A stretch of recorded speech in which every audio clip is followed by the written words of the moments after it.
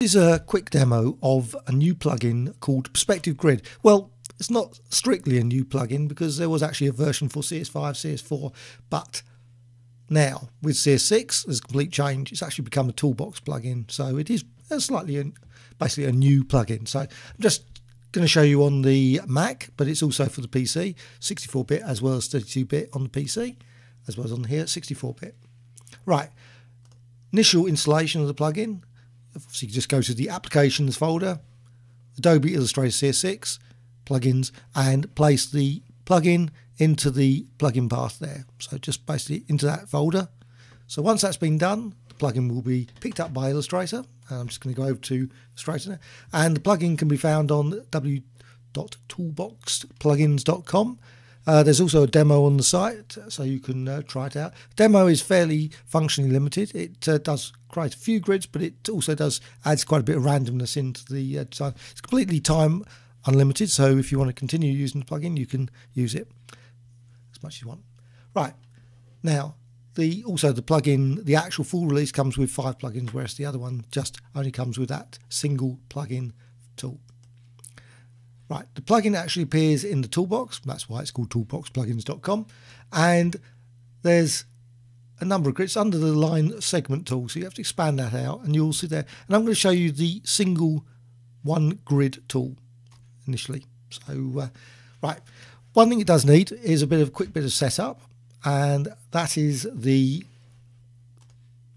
fill and the stroke. So just go over to fill and stroke. And I'm just going to set the fill to none.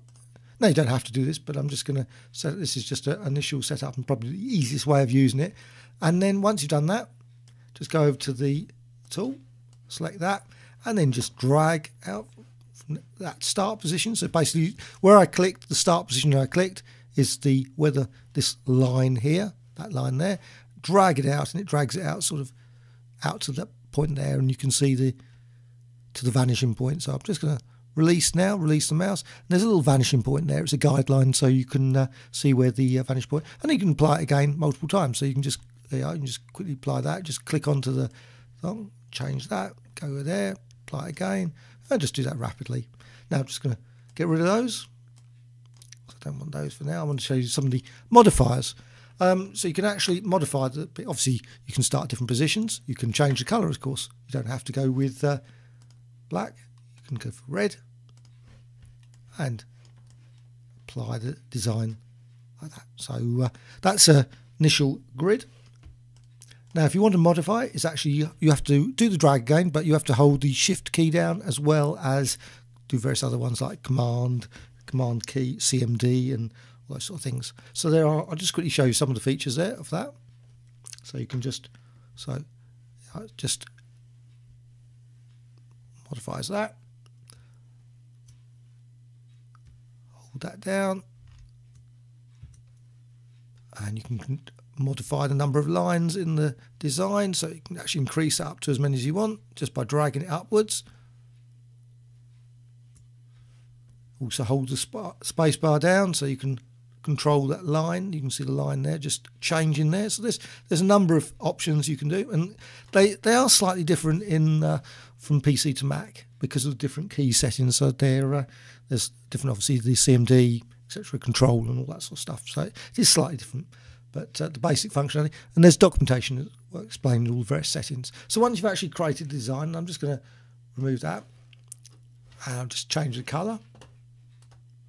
So you can change it to colour, and just drag that out, and right, so you've got that initial design, and then of course it's just a basic pass, so you can just select them as you would normally, just drag them, move them to a different position. You can group them, might be easier just to quickly group, and of course you can apply various width profiles if you wish. So change that, or you can change the colour again.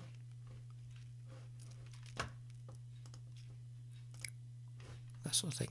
Right, so once you've done that, actually one plugin that's just come out that actually will work very well with this, is combined with this tool, is a thing called the width Scribe from Astute Software, and it comes with great features for manipulating beautiful strokes. So if you're looking for another great plugin, that's also another one to check out. So you can, like I say, once you've done this, you can manipulate obviously this and apply perspective as well. You can use the tools over here, scale tool, free transform, to modify it even further if you wish. Right, so that's a basic quick tool. There are also other options in this plugin to do perspective grids. So I'll just quickly show you that as well. So I'll just set that to there, and I'll just quickly create a grid,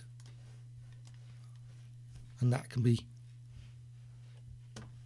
modified like that. So different sort of grid options within this perspective grid plugin from www.toolboxplugins.com.